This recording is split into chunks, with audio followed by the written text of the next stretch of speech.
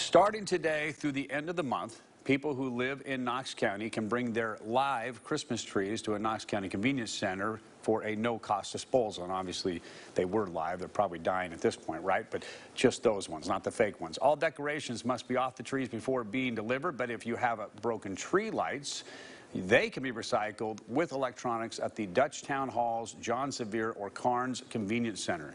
Convenience centers will not accept any other green wad or tree limbs. Fake trees are considered bulky waste, and garland and wreaths, those things have to be thrown in the trash or just reused. Last year we did 811 trees. We do anywhere from 750 to 1,500 a year. 811 was roughly like 12 tons. But also when we have residents bring in their Christmas trees, we also encourage them to bring their cardboard and mixed paper, cooking oil. Our centers can take all that stuff. All right, we are told recycling things brings in a lot of money for the county, so better than throwing it in the trash. There are 7 convenience centers in the county, so be sure to look up which one is closest to you.